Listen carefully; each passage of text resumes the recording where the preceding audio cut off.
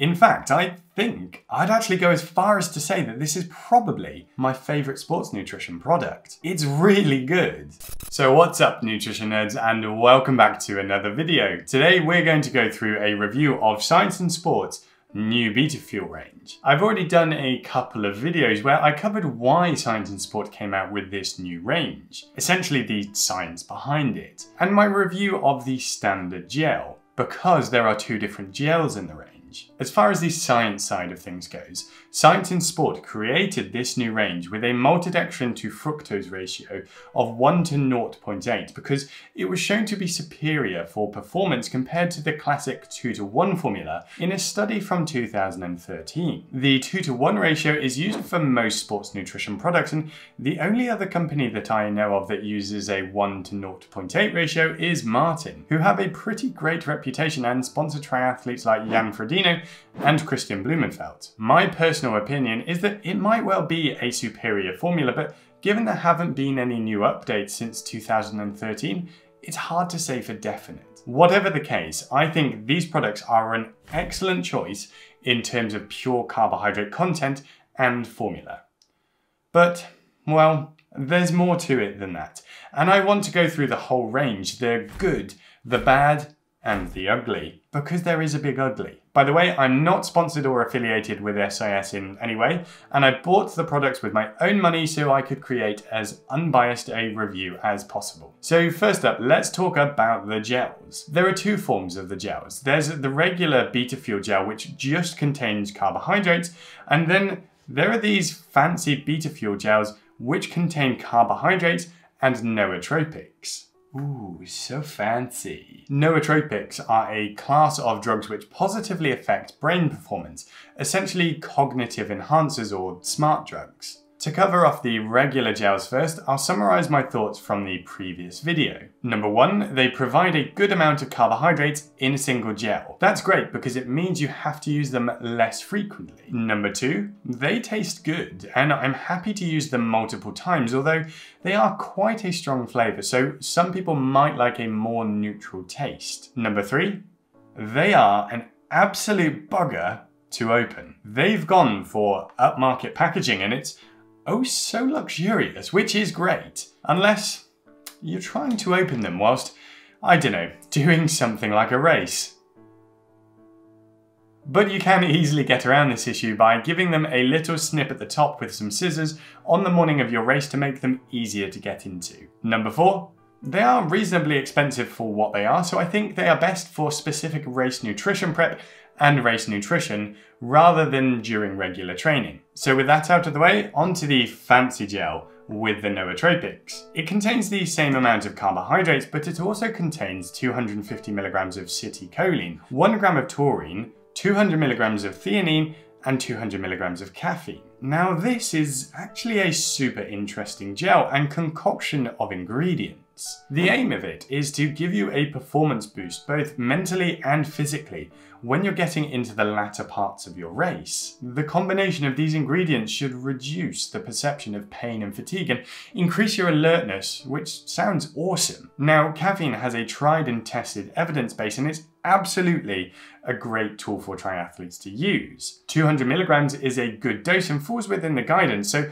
I think this is absolutely spot on. But when it comes to the other ingredients, from what I can find, there's either limited or not much evidence for them when it comes to endurance events. Individually, they seem to have positive effects on things like reaction time and coordination and memory and such like, and specifically taurine does seem to be useful for endurance performance. So the question here is, does the combination of ingredients help when it comes to performance in, for example, a marathon or an Ironman? And the answer is, truthfully, I don't know. I looked on the Science and Sport website for any evidence they used for this product, but could only find evidence for their carbohydrate formula, which makes it a little difficult. Now, how did I feel when I used it? Well, like I had a carb gel with caffeine. I think this is difficult to say that this product is beneficial for endurance athletes as a combination, because as far as I can tell, there isn't heaps of evidence for it as a group of ingredients, or for two of them specifically in relation to endurance performance. However, there isn't necessarily anything to say it's bad either, and absence of evidence doesn't mean evidence of absence. And as caffeine is definitely beneficial for endurance events, and taurine probably too, it does seem like this gel would probably be a positive supplement to use during endurance events, but I'm just not sure if the addition of citicoline and theanine make this any better than a different caffeine-containing carb gel. It does taste nice though. But anyway, overall, this is probably a useful product because it does contain a good kick of caffeine, so could easily factor into a nutrition plan for something like an Ironman event. So on to the next product, which is this, the Beta Fuel Chews. I'll be honest, this one surprised me. I think the aim of it is to be part of a nutrition plan in a long distance endurance event, as a bit of a shake-up to give a break from the taste and texture fatigue of gels and drinks without compromising on performance. Solid foods are known to cause a higher incidence rate of gastrointestinal symptoms during exercise, so in general they aren't ideal during endurance events, but sometimes there's only so many gels or liquid carb drinks that you can consume. One of these provides 45 grams of carbohydrate, which is a decent amount. They're slightly jelly-like in their structure, but a bit firmer than jelly, and they're quite grainy in their texture. But despite being full of carbohydrates, they aren't overly sticky on your hands when you eat them, and they don't leave that clagginess in your mouth either, like you get with most gels. And I found them easy to eat even whilst working hard. I actually really enjoyed the taste and texture of these chews. For me, they cover everything you need as far as a carby sports nutrition product for racing, and I could definitely see them fitting into an Ironman nutrition plan. It feels to me like a well-refined product by Science in Sport. In fact, I think I'd actually go as far as to say that this is probably my favourite sports nutrition product. It's really good. Now, before we move on to the last of these products, let's quickly run through some info on the whole Beta Fuel range. The whole range, and actually all of Science in Sport's products, are batch tested under the Informed Sports program. In my opinion, this is fantastic because it means there's a lower likelihood of using a product which contains banned substances. So you can have a lot more reassurance that you're using something which isn't going to get you banned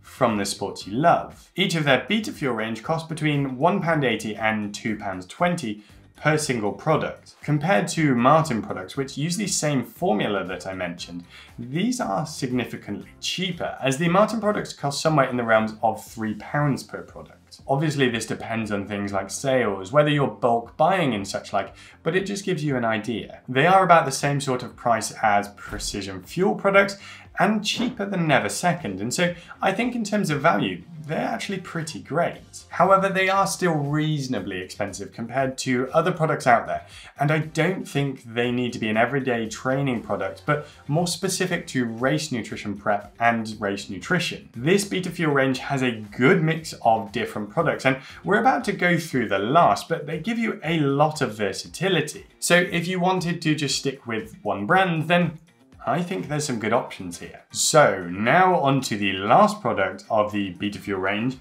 and it's this, the Beta Fuel 80 powder. You mix this with water to get a drink that provides you with a great source of carbs whilst training or racing. And this is an interesting product because of the salt content in it, which we're going to cover in a moment. But first, let's talk about the aim of this product. Now, I may be stating the obvious here, but it provides, as the name suggests, 80 grams of carbohydrate in 500 milliliters of water. That's a good whack of carbs and would easily get you in the optimum grams of carbs per hour if you consumed just one of these. They taste pretty good and actually better than expected. The smell is very sweet, but the taste isn't quite as strong, and I'm glad about that. It's easily mixable, and I don't have any qualms about any of that. You could use it on its own or in combination with the other SIS products as part of a race nutrition plan, and it would be great. Except there's one big issue for me. The salt content of this is essentially zero. Nada, nil, nothing. Which means from a hydration point of view, it's not that helpful. You're essentially consuming 500 milliliters of plain water whilst probably working hard. So you'll be sweating, and as you might know if you've listened to my stuff before, that's a big no. During long distance events, you should always consume fluid with sodium in to make sure that you're replacing the sodium that you lose whilst sweating, and to ensure you're not just diluting the sodium that's in your blood. And honestly, I'm really confused by this. Now, there are different thoughts on hydration, and we aren't going to get too deep into it here, except to say that currently evidence still suggests that you should drink salty fluids during an endurance race. The fact that Science in Sports produced a non-salty drink as part of their performance range is a bit odd. I did get in touch with them about this and was told that you could add table salt to the mixture, or consider adding something like SIS's hydro tablets, or take a salt capsule alongside it, but they couldn't confirm that this wouldn't change the mixture and absorption of the Beta 80 drink. So I find this quite difficult. You have a potentially great product that is then let down because of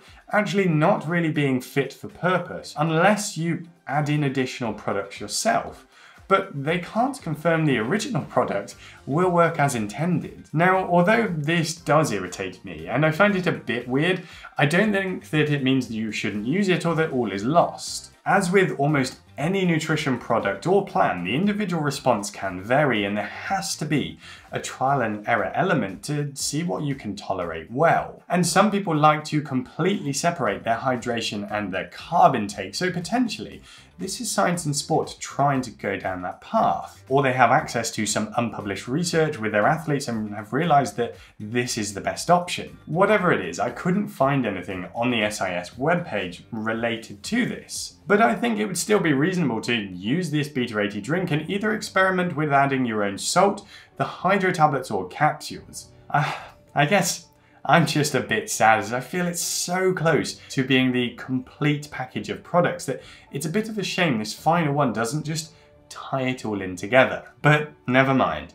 I still think that this is a great range overall, and one that I'm sure I will use at various points. Now, if you're interested in other sports nutrition products, I've put a video next to me here that I did on the Martin products and their entire range, and I break them down like I did in this video and give you my thoughts on it. If you did find this video useful, then I would really appreciate it if you gave it a thumbs up, press subscribe if you haven't already, and the notification icon to stay up to date with all of my content. Otherwise, have fun with your training and your racing, and I'll catch you next time.